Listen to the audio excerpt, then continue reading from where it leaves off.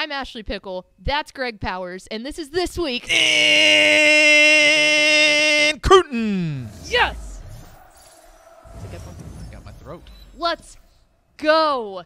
It is This Week in Recruiting with our Director of Recruiting, Greg Powers. And, of course, this is presented by our good chicken friends at Chicken Express. Delicious chicken friends. So good. Mal, we had Chicken Express. I told them last week that we had Chicken Express the Friday before last and that it was outstanding. We watched Gossip Girl and ate Chicken Express. Yeah, I had I had half and half Tindies, half spicy, half regular. I got some fries. I don't typically get the fries because their fried okra is so good, but sometimes I do get their fries because they're just so good. Mm-hmm. Like, the taste of them is just unlike any other fast food restaurant that I've been to. And then I got the biscuit because I'm a big biscuit gal. So it was so I good. disagree with Team you on Roll, Man, that. but I really whatever. want Chicken Express. Whatever. We've turned Tepper, so I think that with due time we'll be able to turn Mallory. But regardless, let's go ahead and get into it. Starting off with our prospect on the rise, another guy you got to see out there at the Northwest 7-on-7 state qualifier in McKinney 2024 inside linebacker Jonathan Agumadu. There you go. Did I get it? Boom. Jonathan Agumadu Nice. was named a DCTF 3-star following his performance out there at the 7-on-7 SQT. What did you see that you liked about Mr. Agumadu? Well, first off, he's a guy who quickly passes the eyeball test. He is jacked, like totally jacked. What I really liked about him, because, you know, he came over from J.J. Pierce, move in from J.J. Pierce.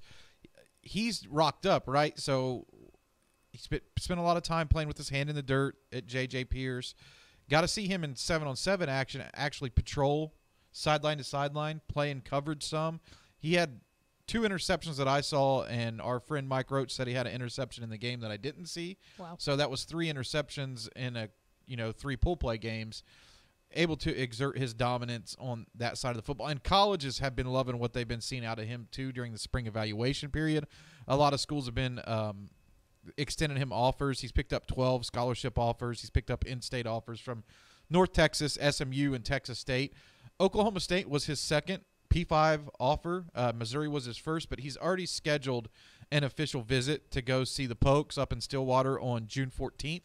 So I think that was like a needle-moving offer probably in his recruitment. All indications is that Oklahoma State's done a pretty good job early on. So it'll be interesting to see how this one plays out. But a fast riser out at McKinney, a defense that also boasts linebacker Riley Pettijohn and athlete Mekhi Frazier, who's already committed to Oregon State, who will go over and play some linebacker as well when he's not playing running back.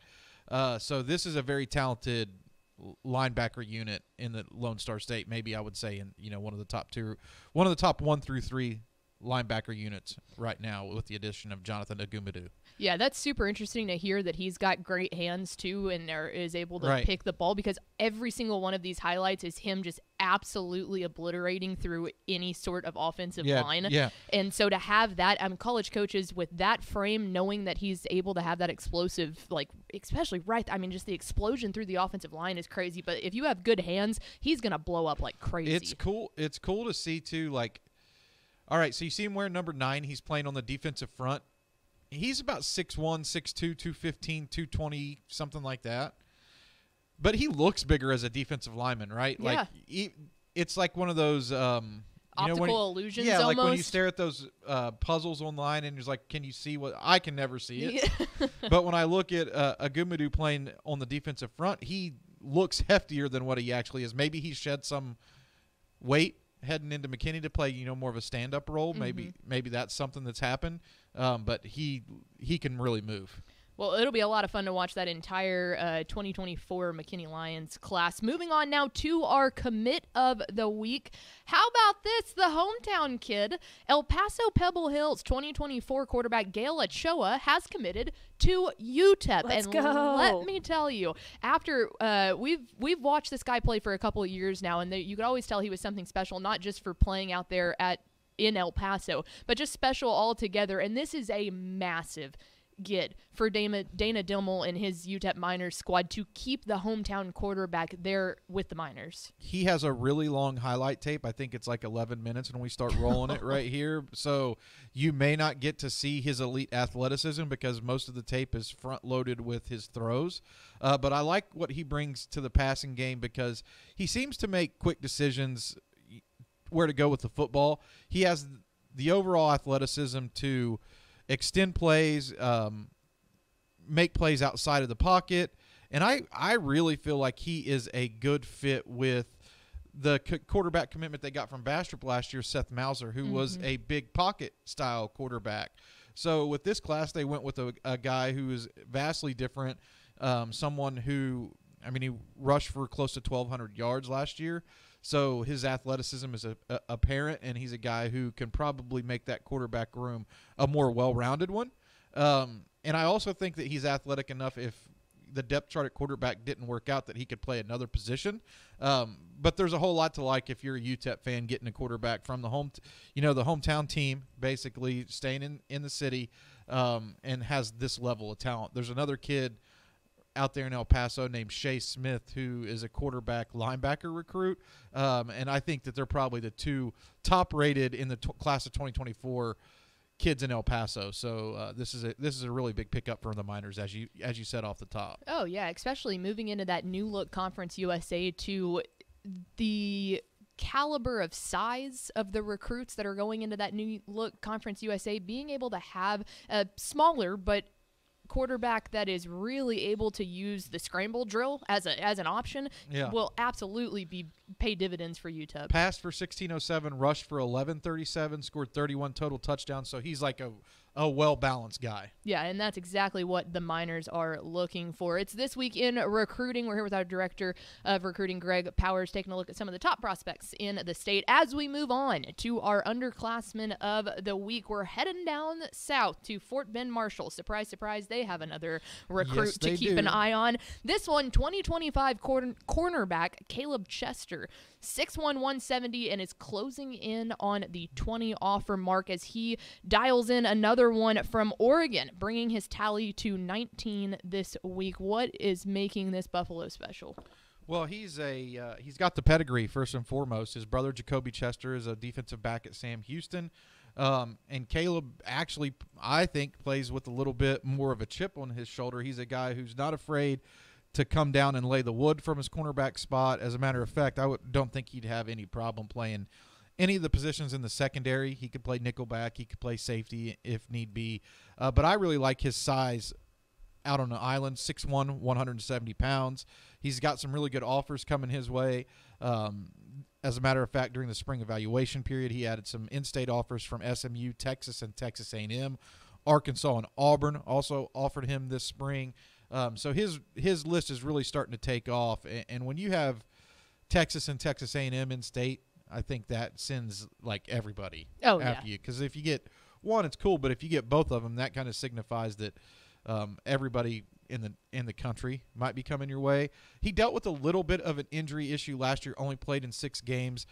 So as he's been able to prove that he's 100% healthy, that's why you've seen his offer list start to skyrocket. The talent has always been there. I'm almost certain, I have to look these things up because I forget, I'm almost certain he was a DCTF Rising top 25 freshman prospect. So, I mean, nice. This is a guy who's been well known, and now his offer list is starting to reflect the talent that we all saw early on. Well, and I love what you say about, Texas and Texas A&M both offering a kid. And this pays a lot of dividends because I know Fort Bend Marshall has a deep roster right now, kind of even down into the youth of that. So that's going to start getting eyes on those players really early as well with all of these different scouts coming in. So incredibly interested to see what Caleb Chester brings to the table. Finally, a household name at this point as we move on to our recruit of the week, as Willis 2024 quarterback DJ Lagway has officially accepted an invitation to the Under Armour All-America game and the Elite 11 finals, which is huge for any quarterback in the state of Texas. The Florida commit is a 4-star prospect, checking in at number 8 overall in the 2024 Rising Hot 100. Yeah, I really like DJ Lagway. He's one of the state's best all-around athletes, and he just also happens to be a great quarterback. Right? Like, He can do a little bit of everything. Very strong arm, very adept runner, and he had himself some kind of week. I'm sure this may have happened before, but I can't remember someone getting an Under Armour or accepting an Under Armour All-America game invite and getting named to the Elite 11 finals in the same week, and it happened on the same day, I think. Within Oh, wow. 24 That's to 48 hours, DJ Lagway got both of those high honors, two of the most prestigious events for recruits. Mm-hmm. So this is really big. You know, Texas has won the last two Elite 11 finals. Yeah. The MVP award has went to Jackson Arnold And then Caleb Klubnik. Yeah, Yep. Cade Klubnik. So Lagway, I think, heading into the event is the number one quarterback in the state. Mm-hmm. So if there were a chance to repeat that, maybe Lagway could make it 3 in a row. That'd be really cool. I definitely don't think one state may have never won back to back. Right. Maybe California back in the Mark Sanchez era. I'd have to verify it. There's a list out there or something. But I doubt that any state's ever won 3 in a row. 3 in a row. No, and this is huge for Willis as a program, too, because I feel like, obviously, Jackson Arnold, a really good quarterback coming out of Denton Guyer, not surprising. Cade Klubnik, a really good quarterback coming out of Austin Westlake. When have we ever heard of that? But I feel like DJ Lagway as an individual player has become kind of a household name, but I don't know still if this Willis program is one that you're looking at going, oh, they're absolutely making it to AT&T Stadium, so I feel like that would really pay dividends into getting some more eyeballs down there if you're not just a recruiting nerd. I think Willis is probably, as far as upward trajectory is concerned with prospects, Willis is becoming like that stop. Good. Like they are starting to, stack up talent. Mm-hmm. Lagway has plenty of guys to throw the football to in that offense. They got the Jenkins kid that came over to play safety. Dejon Moore moved down to Houston from Allen. He's a 6'3", 305-pound. I'm telling you, Dejon Moore is going to be the next guy at Willis that could be like a top 10 in the state type of recruit. He is a monster. Just one of those pancake specialists. So I would say pancake spatula. Same thing. Same difference. Pancake specialist, pancake spatula. Dejon Moore's going to be There's our a next dude. trophy. Yeah. But Willis and what Coach Miller has going on down there, it's going to be really exciting to watch because Willis is a team on the rise, and they're going to have a lot of prospects for me to follow over the next few cycles. I was trying to think of a good transition, and I had it, and then you didn't set kept you up talking. very I know, well. no, I had it, and then you kept talking, and I was so interested in what you were saying. Our pancake spatula here at DCTF. He is Greg Powers, our DCTF Director of Recruiting. You can follow him at GPowersScout on Twitter. See all his fine work on TexasFootball.com.